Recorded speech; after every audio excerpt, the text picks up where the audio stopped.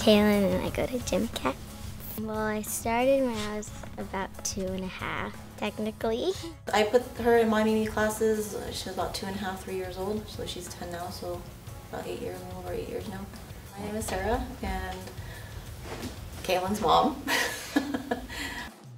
She's stayed quite light. I don't think she's actually gained probably maybe a pound, maybe 2 pounds over the last couple years. She's right at that little kind of 64 mark.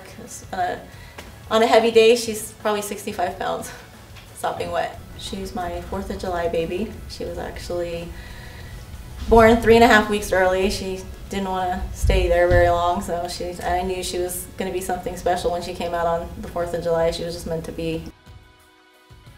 I like gymnastics because it's a really fun sport, and just the friends that I have here and like all the equipment just feels like natural to me.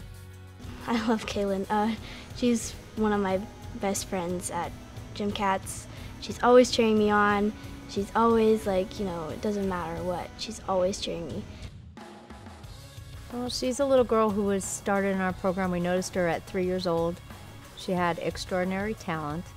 So we started putting her into one of our talented programs, and she just excelled, kept improving, and made it to what USA Gymnastics calls the TOPS program, which is a talent opportunity program.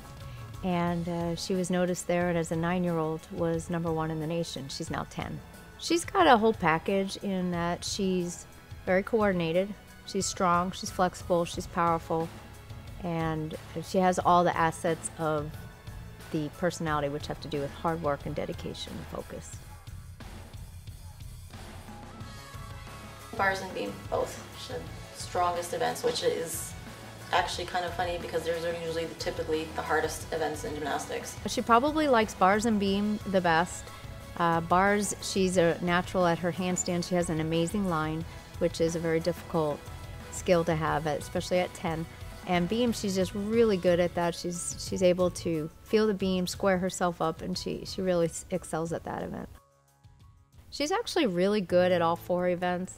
I would say bars is going to be an event that she really shines at eventually as her skill level gets higher. Beam, she's a natural at as well. But she's also good on floor and can dance, and she's really powerful for her age for vaults. It's not her favorite event right now, but I think as she gets older, she's really going to like the vault too. Oh gosh, vault. There's all different qualities in gymnastics that you can be a little weak in. Every single athlete has their weakness. She's pretty strong overall, but the core is working to get stronger. It's mostly because she's just 10, but strengthening her core of her body definitely is something we're working on to improve her bars and her vaulting. Best traits for Kailin probably is her conscientiousness. It is very typical to give an assignment and the kids don't follow it exactly, and what Kailin does really well is she precisely finds out what the assignment is and makes sure she follows it to a T. She's good at that. She's fun-loving and easygoing. She's got a great personality. She doesn't take the hard work that we have to do as a punishment, which is easy to do when it's a real big struggle and really tiring. She's really good with that. She takes it as this is going to make me better instead of poor me, I have to do all this hard work, so that's good. She's a laid-back kid. She has her moments. She's even when she was little though, she used to get frustrated really easy. Sometimes the attitude, like as Cassie talked about, she kind of has to work on that sometimes, and I have to remind her who she's talking to. I'm still her mom. Well, sometimes my attitude can get like really bad, and sometimes it can be really good, but they say that I'm mostly working hard every day. I like training, but sometimes it can be really difficult because the stuff that we sometimes do is really hard.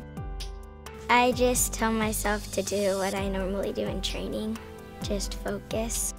Yeah, she's a great teammate. She's really positive with the other kids. She does stand out and is a little bit of a star, and a lot of times we'll have kids who are really jealous of that, but they don't seem to be. They really they have a mutual respect, and they admire some of what she's going through and how hard she's working. Her ultimate goal is to make the 2024 Olympics, and if that's what her hopes and dreams are, then that becomes what my hopes and dreams are, and I will do anything I can to support her to make that happen. For our elite testing that she's trying to qualify into, they have to hold a minute handstand hold. Well, she's invited to USA Gymnastics Elite Development Program, which is at Caroli's Ranch. She's been going every couple of months, and they test them on all different physical abilities, including strength and flexibility.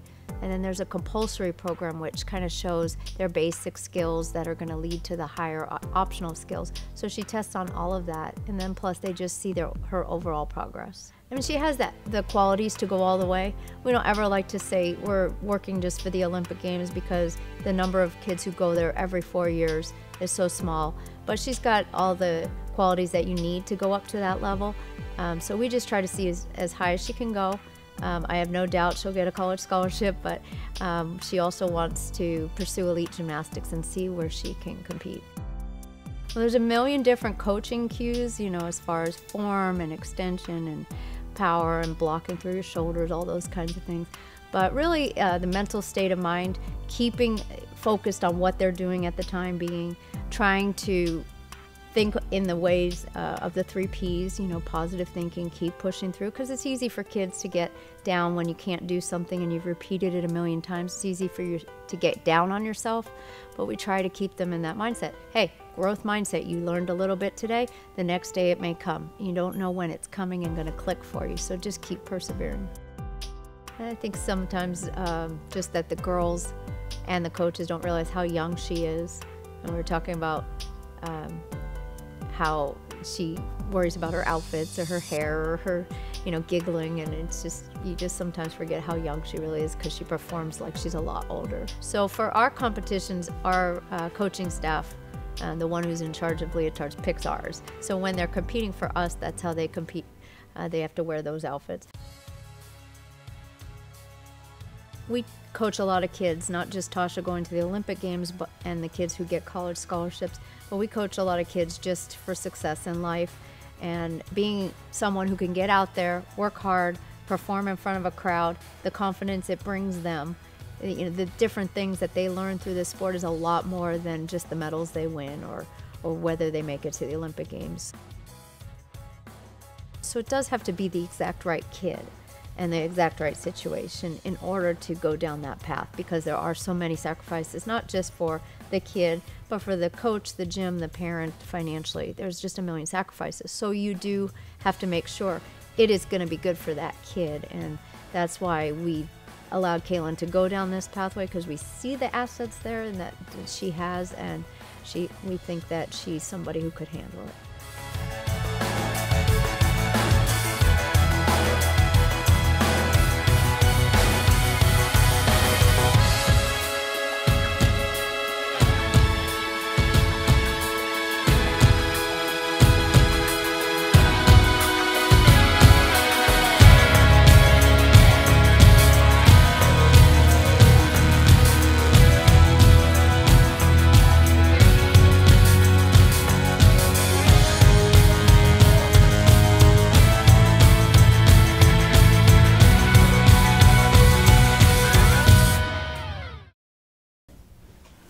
Okay, straight face, Kailin.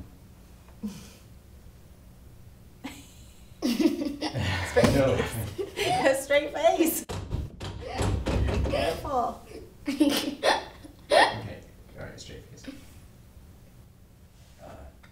Do you think your daughter takes this sport seriously?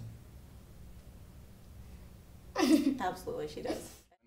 I would say it's school, kiddo. You hate school. She's a straight A student, but she hates school.